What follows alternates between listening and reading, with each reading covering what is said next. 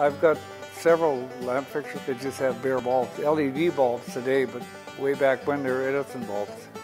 People ask me why I don't have a lampshade on the bulbs, and I tell them the story then. Back in the 30s, when people first got electricity, they didn't have lampshades on their bulbs. They wanted people to see the bare bulbs so they knew they had electricity in their house.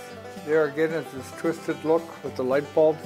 So that's the way everything was wired way back when.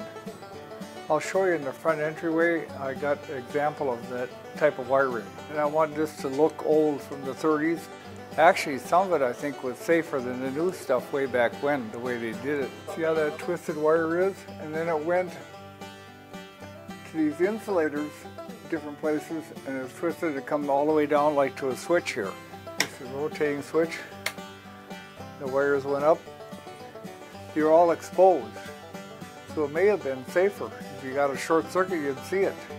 Now they're all buried in the walls. That's part of why we try to do everything so that people can, kids and stuff, we can show them the way the wiring was done. A lot of different things were done.